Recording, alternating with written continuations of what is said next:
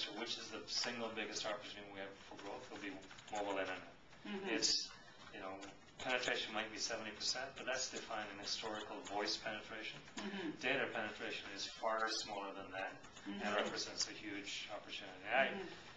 To be fair, I'll come specifically to the pricing issue.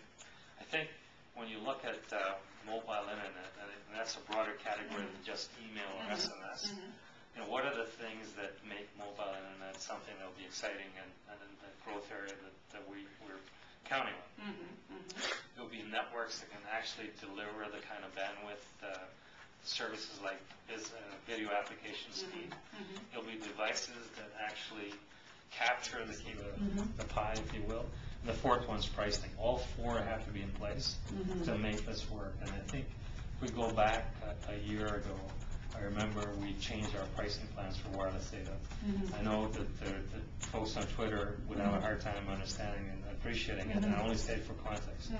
We actually, I would say, improved our wireless data pricing by about 40%. That would have been our internal view in terms of how much more consumption was in our pricing plans. And we've been working through the reprice and talking to shareholders about how that's happened. The reality is we found out, and learned the hard way, by the way, that notwithstanding we thought we were putting 40% more consumption, the perception of the customer base was this is way too expensive. Right? And I think partly it stemmed from a broader perception issue around pricing generally for the industry, but also specifically around the new world of data.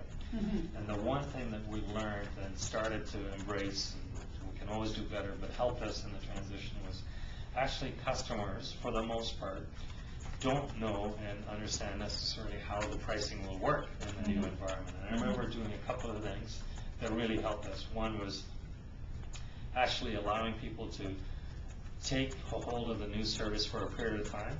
And so we had a promotional offer for 6 gig at 30, not to get too detailed. More to say, take away the fear and actually embrace it. And what we were then able to say is actually the pricing we had did actually include a lot of data in our buckets, and most people at the time were way less than a gig. So, but that wasn't the answer. The answer was give me comfort